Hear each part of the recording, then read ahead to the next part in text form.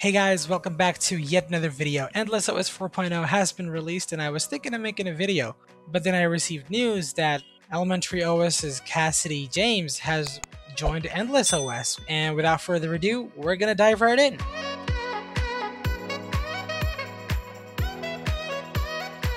So, what is Endless OS? Well, it's an operating system based on Debian, and if you can kind of guess looking at these icons, then yes, it is using the Gnome desktop environment.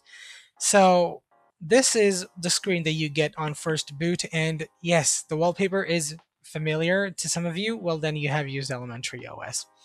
All right, so at the left is your show apps. So this, if you have any apps open, this will show the apps or it will take you back to your desktop. It functions as both. At the bottom, you have your taskbar or your panel, as Linux people like to call it, and you have quite a few pinned apps, namely App Center, Hack, Chromium, and Gnome files, or Nautilus.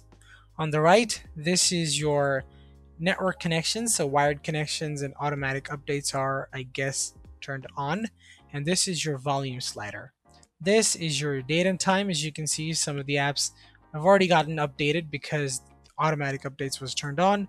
This is your calendar, and you can set do not disturb. So this is kind of like a modified GNOME experience. Now this is my user account, so this is my name, settings, social accounts, give us feedback, lock, power off, or log out. And this button is for enabling hot corner. I am not a huge fan of hot corners, so I'm gonna let it be. Alright, so unlike typical desktop Linux operating systems where the wallpaper the time you log in is generally clean unless you're a monster and you put desktop icons or folders, you generally don't have this. So this is more like an iPhone where you don't have an app drawer and a separate desktop, but you get the two of these integrated into one space. So let's go through these apps one by one. I'm not going to be going through all of these, but let's just dive right in. So first up is Hack. So if you hover over these apps, they show you a little dialog box explaining what they do and with a beautiful artwork. So Endless Hack is a new learning platform from Endless focused on teaching the foundations of programming and creative problem solving to kids ages 10 and up. Well, seems fun. Let's open and see what it is. Now you might see the animations are not the best because this is running inside a VM. Sorry, I have only one machine and I can't install these operating systems right now. So yeah, you're gonna have to make do with this. So you have games from Ada, from Estelle. You have art. This is an on-off button. Okay. Who just turned the lights off? It's so dark in here I can barely see my hand in front of my face. Very funny. Okay, you have Saniel for operating systems. Favor is the maker, fabricator. Riley for web. Let's go to Saniel for operating systems. I'm not going to go through all of these. Let It Snow, a trip to the archives, touring the system. Command line cat and mouse. Okay, command line cat and mouse. What you'll do, start learning about the command line, the most powerful tool on any computer, part 1 of 4. Hey Honorbond, Ada's always saying we should search out new things to do, so I want to try teaching you some tricks on the terminal. The terminal is mondo cool. It's where the real magic in the OS happens. You know those scenes in movies where they hack into computer systems?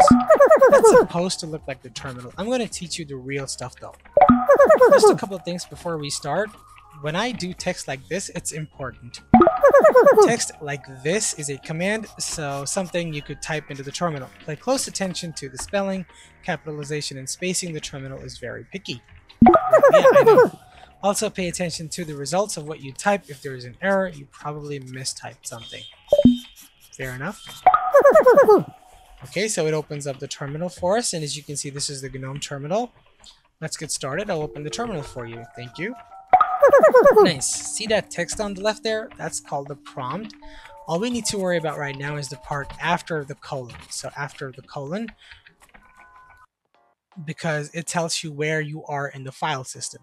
Yeah. So you can do something like pwd and you can see where you are if you know your way around the terminal. Anyway, well, if I wasn't making a video, I would have been stuck in this part for an entire day, so let's let's not get stuck in here, and let's move ahead um, through the video, okay? Otherwise, I'm going to be stuck in here for a long time. This sounds like a really fun thing to do on your spare time, especially if you're young.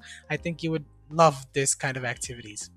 Also, you have Chromium, so your generic open source Chromium that everybody bases their browsers on. This is your GNOME files, so if I click on files, and if I go to About section, as you can see, this is an older version of GNOME, so this is 3.38, so yeah, not the latest. And also, if you noticed, this is a modified minimize, maximize, and close buttons. These are not there in default GNOME like these. I believe these are modified, but they look great. So yeah, no complaints. I love having the 3 buttons.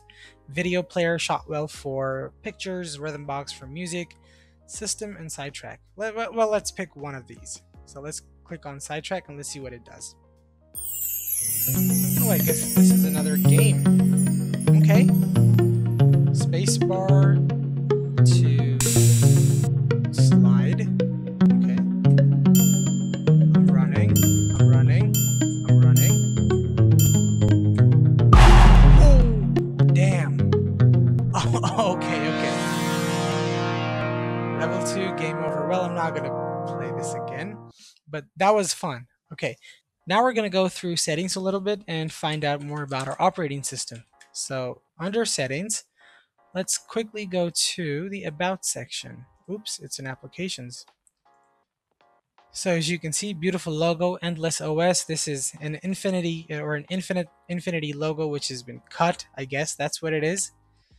Endless, as you can see, the device name, and this is 64-bit. Of course, the GNOME version is 3.38.5, and we are using X11. Okay, so interesting. Everybody nowadays pushes for Wayland, but you always have the option to switch over to X11. And sticking with X11 is not bad either, because sometimes when your things don't work in Wayland, people generally switch back to X11.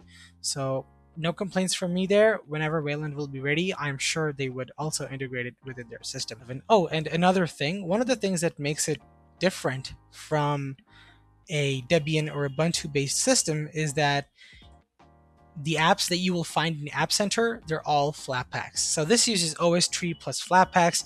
This is kind of like your Steam OS, your Fedora Silverblue, where you only can install Flatpaks. And I think, well, if you can't find everything that you want as a Flatpak, I think you will find 90 to 95% of the apps that people normally use as a Flatpak. So I think this looks a little bit different from how GNOME software used to look earlier in the day.